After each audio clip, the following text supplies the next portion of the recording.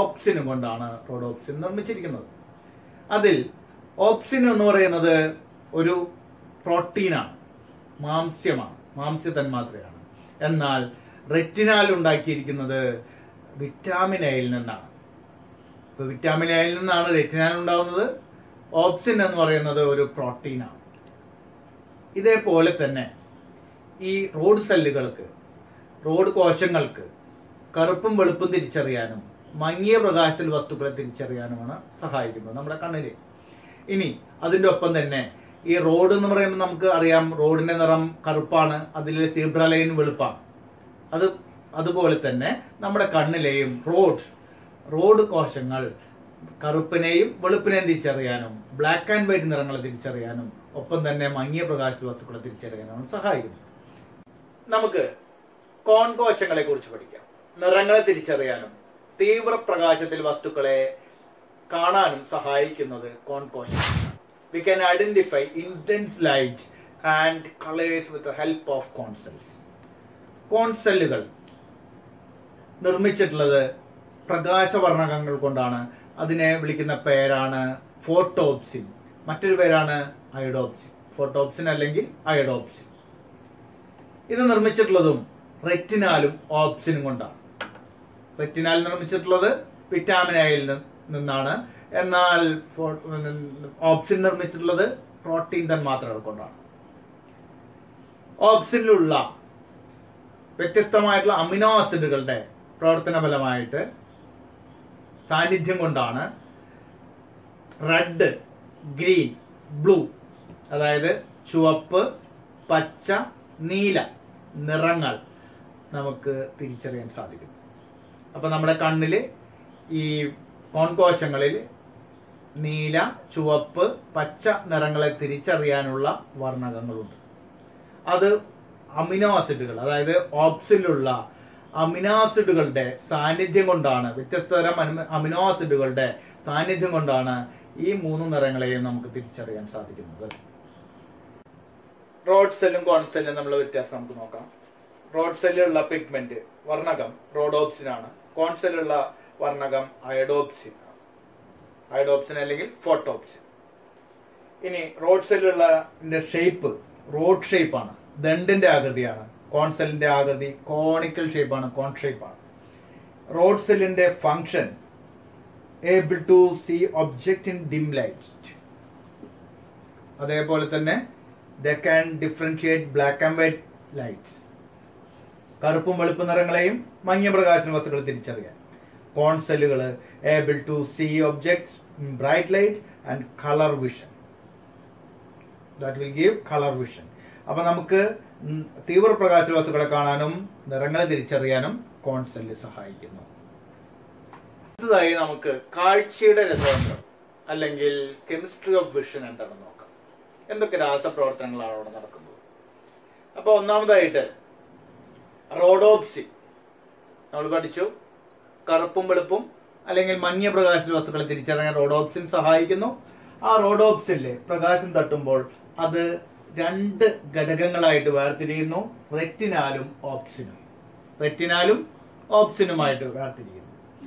ഇനി ഫോട്ടോപ്സിനിലാണെങ്കിൽ പ്രകാശത്തിന്റെ സാന്നിധ്യത്തില് അവയും റെറ്റിനാലും ഓപ്സിനുമായിട്ട് വേർതിരിയുന്നു.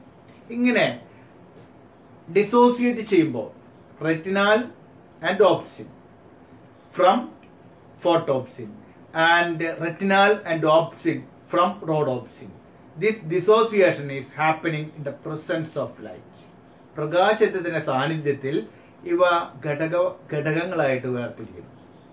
അങ്ങനെ വേർതിരിയുമ്പോൾ ഉണ്ടാകുന്ന ഇമ്പൾസസ് ആണ് ഒപ്റ്റിക് നെർവ് വഴി നേരെ സെറിബ്രത്തിലെത്തി നമുക്ക് കാഴ്ച എന്ന അനുഭവം ഉണ്ടാകും. പ്രകാശം നമ്മുടെ റെറ്റിനയിൽ പതിക്കുമ്പോൾ അവിടെയുള്ള റോഡ് കോശങ്ങളും കോൺ കോശങ്ങളും ഘടകങ്ങളായിട്ടുള്ള റെറ്റിനാലും ഓപ്സിനുമായിട്ട് വേർതിരിയുകയും അവിടെ ഇമ്പൾസസ് രൂപപ്പെടുകയും നമ്മുടെ ഒപ്റ്റിക് നെർവ് വഴി നേത്രനാടി വഴി അവ സെറിബ്രത്തിലെത്തി കാഴ്ച എന്നുള്ള അനുഭവം നമുക്ക് അനുഭവപ്പെടുകയും ചെയ്യും. ഇതിലൂടെ കടന്നു പോകുന്ന എങ്ങനെയാണ് നോക്കാം. പ്രകാശം കോർണിയ വഴി അക്വസ് ചാമ്പറിലൂടെ പ്യൂപ്പിൾ അഥവാ കൃഷ്ണമണി വഴി കടന്ന് ലെൻസിലൂടെ വിട്രിയസ് ചാമ്പറിലൂടെ, വിട്രിയസ് അറയിലൂടെ റെറ്റിനയിലൂടെ ആവേഗങ്ങളായി മാറി നേത്രനാടി വഴി ഒപ്റ്റിക് നെർവ് വഴി അത് സെറിബ്രത്തിലെത്തി സെറിബ്രമാണ് കാഴ്ച എന്നുള്ള അനുഭവം സാധ്യമാക്കുന്നത്. ഇതൊരു ഫ്ലോ ചാർട്ടാണ്. ആ ഫ്ലോ ചാർട്ട് ഇതേപോലെ തന്നെ നമുക്ക് പഠിക്കാം.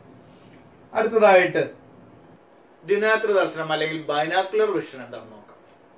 നമ്മൾ ബൈനാക്കുലറിൽ കൂടെ അകലെയുള്ള വസ്തുക്കളെ നോക്കാറുണ്ട്. രണ്ട് കുഴലിലൂടെ നോക്കി കഴിഞ്ഞാലും നമുക്ക് ഒറ്റ പ്രതിബിംബമാണ് ലഭിക്കുന്നത്. അതുപോലെ തന്നെ നമ്മുടെ ഇടത് കണ്ണും വലത് കണ്ണും, left I and right I, ഇത് കൊണ്ട് രണ്ട് പ്രതിബിംബം നമ്മുടെ തലച്ചോറിൽ ലഭിക്കുന്നുണ്ട്. എന്നിരുന്നാലും നമ്മുടെ സെറിബ്രം, തലച്ചോറിലെ സെറിബ്രം ഈ രണ്ട് പ്രതിബിംബങ്ങളെയും ഒന്നായി നമുക്ക് അനുഭവിപ്പിച്ചു തരും. We are feeling a single image from two eyes. രണ്ട് കണ്ണിലൂടെയും ലഭിക്കുന്ന പ്രതിബിംബത്തെ ഒന്നായിട്ട് അനുഭവിപ്പിച്ചു തരുന്നത് നമ്മുടെ തലച്ചോറിലെ സെറിബ്രമാണ്. അങ്ങനെ ലഭിക്കുന്ന പ്രതിബിംബം 3D ആയിരിക്കും.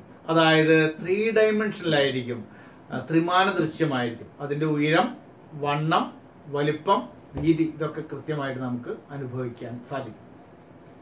അല്ലെങ്കിൽ നമുക്ക് രണ്ട് കണ്ണില്ലെങ്കിൽ നമുക്ക് കൃത്യമായിട്ട് വസ്തുവിലേക്കുള്ള ദൂരമോ അതിന്റെ വണ്ണമോ അതിന്റെ കൃത്യമായിട്ടുള്ള വലുപ്പമോ നമുക്ക് മനസ്സിലാക്കാൻ സാധിക്കില്ല. നമുക്ക് ഈ കൈ നീട്ടിപ്പിടിച്ചിട്ട് തള്ളവരൽ പൊക്കിയിട്ട് നമ്മുടെ ഇടത് കണ്ണ് അടച്ചു പിടിച്ചിട്ട് ഒന്ന് നോക്കാം. വീണ്ടും വലത് കണ്ണ് അടച്ചു പിടിച്ചിട്ട് ഇടത് കണ്ണോട് നോക്കുമ്പോൾ ആ തള്ളവരലെ, ആ തമ്പ് അങ്ങോട്ടും ഇങ്ങോട്ടും ചലിക്കുന്നതായിട്ട് നമുക്ക് തോന്നും. ഇതിൽ നിന്ന് നമുക്ക് മനസ്സിലാക്കുന്നത് നമ്മൾ രണ്ട് കണ്ണിലൂടെയും രണ്ട് പ്രതിബിംബങ്ങൾ, ഒരു വസ്തുവിന്റെ രണ്ട് പ്രതിബിംബങ്ങൾ നമുക്ക് രൂപപ്പെടുന്നുണ്ട്. ഈ രണ്ട് പ്രതിബിംബങ്ങളെയും ഒന്നാക്കി കാണിക്കുന്ന നമ്മുടെ തലച്ചോറിന്റെ ഭാഗമാണ് സെറിബ്രം. സെറിബ്രത്തിന്റെ പ്രവർത്തനം മൂലമാണ് നമുക്ക് രണ്ട് പ്രതിബിംബങ്ങളെയും ഒന്നാക്കി കാണാൻ സാധിക്കുന്നത്. കണ്ണിന്റെ ഈ പ്രവർത്തനത്തെ പറയുന്ന പേരാണ് ബൈനാക്കുലർ വിഷൻ. നമുക്ക് നേത്ര വൈകല്യങ്ങളെയും രോഗങ്ങളെയും കുറിച്ച് പഠിക്കാം. I defects and diseases. വൈകല്യങ്ങളും രോഗങ്ങളും എന്താണ് കണ്ണിനുണ്ടാകുന്ന, എന്തൊക്കെയാണ് കണ്ണിനുണ്ടാകുന്ന തകരാറുകൾ, രോഗങ്ങൾ എന്ന് നമുക്ക് നോക്കാം. ഒന്നാമതായിട്ട് മയോപ്പിയ, ഹ്രസ്വദൃഷ്ടി, ഷോർട്ട് സൈറ്റ്. അതിന് പരിഹാരമായിട്ട് നമുക്ക് വെക്കാവുന്ന ലെൻസാണ് കോൺകേവ് ലെൻസ്. അപ്പോൾ മയോപ്പിയ, ഷോർട്ട് സൈറ്റ്, അടുത്തുള്ള വസ്തുക്കളെ മാത്രമേ കാണാൻ പറ്റുള്ളൂ, അകലുള്ള വസ്തുക്കളെ കാണാൻ പറ്റില്ല. അപ്പോൾ we can see near by objects, that is known as myopia. That is rectified with the help of concave lens. We can fix the concave lens in our spectacles, അല്ലെങ്കിൽ നമ്മുടെ കണ്ണാടയിൽ ഈ ലെൻസ് വെച്ചിട്ട് നമുക്ക് അത് പരിഹരിക്കാൻ സാധിക്കും. രണ്ടാമത്തെയാണ് ലോങ് സൈറ്റ് അല്ലെങ്കിൽ ദീർഘദൃഷ്ടി. അകലെയുള്ള വസ്തുക്കളെ മാത്രമേ നമുക്ക് കാണാൻ സാധിക്കുള്ളൂ. അതിനെ വിളിക്കുന്ന പേരാണ് ലോങ് സൈറ്റ് അല്ലെങ്കിൽ ഹൈപ്പർ മെട്രോപ്പിയ,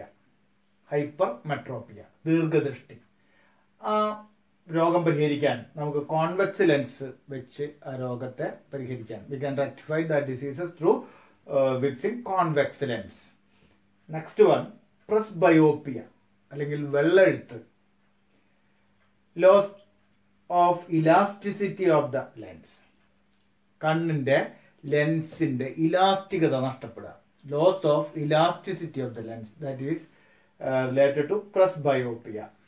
ആ രോഗം പരിഹരിക്കാൻ കോൺവെക്സ് ലെൻസ് നമുക്ക് ഉപയോഗിക്കാം. കോൺവെക്സ് ലെൻസ് കണ്ണടയിൽ ഫിറ്റ് ചെയ്ത് we can rectify that diseases. കണ്ണിന്റെ ഇലാസ്റ്റികത നഷ്ടപ്പെടുക എന്നുള്ള അവസ്ഥയാണ് ഈ പ്രസ്ബയോപ്പിയ. 40 കഴിഞ്ഞു കഴിഞ്ഞാൽ പ്രസ്ബയോപ്പിയ അല്ലെങ്കിൽ വെള്ളെഴുത്ത് നമുക്ക് അനുഭവപ്പെടും. അതിന് പരിഹാരമായിട്ട് നമുക്ക് കണ്ണിൽ വയ്ക്കുന്ന കണ്ണടയിൽ കോൺവെക്സ് ലെൻസ് ഉപയോഗിക്കാം. ഇതാണ് കണ്ണിനുണ്ടാകുന്ന വ്യത്യസ്ത തരത്തിലുള്ള ഡിഫക്ട്സും ഡിസീസസും, അസുഖങ്ങളും. ഇത്രയും ഭാഗങ്ങൾ പറഞ്ഞ് നമുക്ക് ഇന്ന് അവസാനിപ്പിക്കാം. അപ്പൊ നമ്മളിന്ന് കാഴ്ചയുടെ രസതന്ത്രം, കെമിസ്ട്രി ഓഫ് വിഷൻ പഠിച്ചു. കണ്ണിലുള്ള കോശങ്ങളെ കുറിച്ച് പഠിച്ചു. എങ്ങനെയാണ് കാഴ്ച അനുഭവപ്പെടുന്നത് എന്നുള്ളത് പഠിച്ചു. ഇനി അവസാനമായിട്ട് നമ്മൾ കണ്ണിനുണ്ടാവുന്ന ഡിഫക്ട്സും അതേപോലെ തന്നെ ഡിസീസസും, തകരാറുകളും അതേപോലെ തന്നെ അസുഖങ്ങളെ കുറിച്ചിട്ട് പഠിച്ചു. ഇതിനെ കുറിച്ചിട്ട് നോട്ടൊക്കെ എഴുതി കൃത്യമായിട്ട് പഠിച്ച് ടെക്സ്റ്റ് ബുക്ക് വായിച്ചു നോക്കി നോട്ട് മാഷ് പിന്നീട് അയച്ചു തരാം. നന്നായിട്ട് പഠിച്ച് അടുത്ത